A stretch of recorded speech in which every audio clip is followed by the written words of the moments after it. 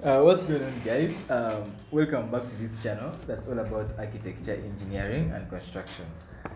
First of all, long time, yeah. It's been months, I think just a few months of not posting content on this channel because previously our channel was hacked. So we've been working around the clock all the past couple of months. We've been working to recover the channel. And we've tried several times appealing to the YouTube support team to help us recover the channel. It has taken quite some time, but finally we're back. So those who had subscribed to the new channel that I had created, please know that this content will continue to be posted on this channel, and all the content on the channel that we had created temporarily, we are going to get it from there and we're going to bring it onto this channel. Okay, otherwise, thank you very much, guys. Those who are subscribers, thank you for keeping on. I know the subscriber count kind of decline, which is okay. Still we are going to still grow it again. Otherwise, thank you very much. Thank you very much, guys, for watching. Thank you for supporting. Thank you for following. All the returning subscribers, you're very welcome. All those who have not yet subscribed, please subscribe to the channel that's all about architecture, engineering, and construction. Yes. So in the next few months, we are going to embark on a project where we're going to be constructing a 3-bedroom house, a 3-bedroom tiny house. Okay, so we are going to literally be documenting this project, yeah, because those who have followed me on this channel for some time, you know that we've been breaking down for you the costs of building, the cost of constructing in this country. We've been bringing for you different content surrounding construction and architecture and engineering, things to do with that. Okay, so on this project specifically, over the next couple of months, this time we are going to be sharing with you the costs in real time so that you can actually see how they match with the ones that we've been providing on this channel. Okay, so if you haven't subscribed, please, you better subscribe because you don't want to miss out on that. Okay, because at some point in your life you'll actually need this information. Also, along the journey, I'll be sharing with you different tips on how you can minimize costs of construction, of course, at every stage of the building, on how you can minimize the costs of construction and also achieving superior quality. Yes, we're also going to be sharing with you different tips on the different things that you need to consider at every stage of construction, because I think our construction industry in Uganda is a bit not very organized. So if we can fill in the gap of at least guiding people with what we know on how to prevent most of the different disasters that happen during construction, the walls, the peeling of walls in different houses, you know, and also considering that this is going to be a flat roof. Yeah, I know a lot of people have questions about flat roof, which some of you actually prefer to call hidden roofs. This house having a flat roof, I think it's going to be fun for you because you're going to see the proper way of how we do these flat roofs that will prevent them from leaking in the future.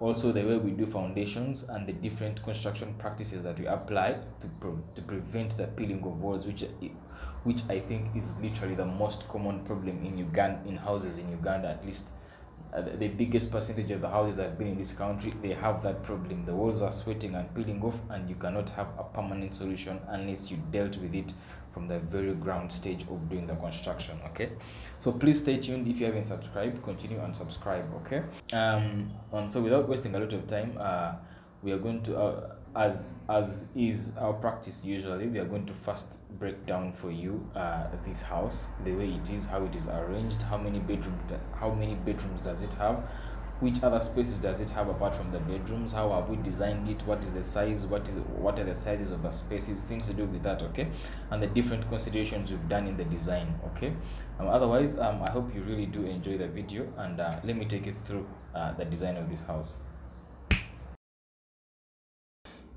So looking at the design of the house, as you can see on the screen, this is basically the design of the house. Okay, we have 15.2 meters here and we have 30 meters here, so that is roughly a 50 by 100 plot, that is in feet. Okay, and this is the footprint of the house where the house is sitting. Okay, anyway, let me show it to you in the 3D format so that you can be able to understand it very well. Okay, so looking at the plan in the 3-dimensional format, we have our access road over here.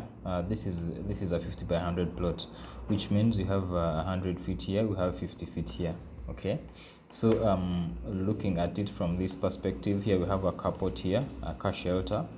Then we have what I think is one of my favorite spots on this house, that is a gazebo for outside living area. Okay, this is basically what the house looks like on the outside. It's a very simple design. So what we really considered in this design is that to make it as simple as possible. Those who have done design before, or those who have constructed before, you know that the more corners a house has, the more costly it's likely going to be. Okay, so we decided to keep it as simple as possible and not have too many corners. And also you can see from the plot coverage that it's literally covering a very small percentage of the plot. So we have literally a backyard garden here. The client is going to decide what they are going to use this space for, but they preferred to have a backyard garden or something where they can do some little small farming. Okay, anyway, the frontage is really small, just about 10 meters of the front. And so I want us to look now specifically at the planning of the house. Okay, yeah, so after applying the cut, I want us to look at the house in this sense. So you can see that as you enter the house from this point, you have a living room. You can look at the living room, very small. Yeah, this is really a tiny house, so this is not something that you'd really call your dream house. Okay, this is just a simple house. Let's say it could be a house for a starter home or a starter family. Okay, then there is a small dining here, just enough for about 4 to 5 people. Then we have a small kitchen over here, tiny as it is. Okay, so one of the things that we consider actually one of the things that you need to consider when you want to minimize costs as much as possible is not investing in large spaces. Okay, so the major driving factor on the design of this house is literally cost saving. Okay, that's why you're seeing us, we're using the concept of open plan, and you know, we're having spaces as small as possible, but of course really functional. Like you see in the kitchen, we have a space that is dedicated for the fridge right here, and then also under the staircases you can see that there is a small store that is right under there, under the staircases. Okay, so the stairs that go to the first floor are right here, as you can see, and then we have a bathroom here that is being shared by both guests that come around. Yeah, so they can literally come from the living room and go to the toilet and do whatever they want to do. And then also there is a bedroom here on the ground floor.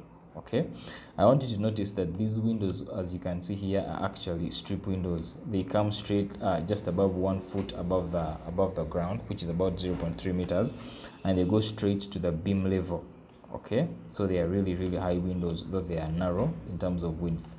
And then also we have the closets here, and we have a small, and then we also have another source of natural light that is coming through here. Okay, these are concepts really sometimes copy from Pinterest here and there, you know, to give more life to the house, to give more life to our projects. Okay, so basically, as you can see, when you go outside the kitchen, there is a small shade at the back of the kitchen, just in case you want to use these ordinary cooking methods, like you want to use a charcoal stove and you can't use it inside this house. You can go into the back shed and you can do your cooking from there.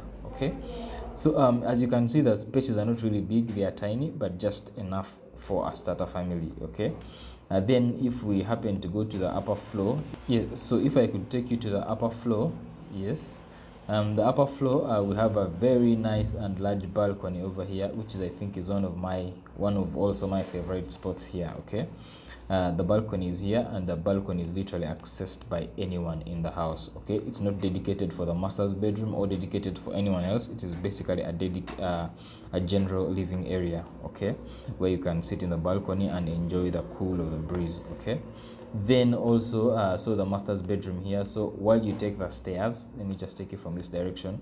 While you take the stairs from the ground floor and come and climb over here, you reach at this point, and there is your master's bedroom. Not really big, but just enough and functional. And just like the bedroom below, the master's bedroom also has these walk-by closets, and also has this window light that is coming in between the closet.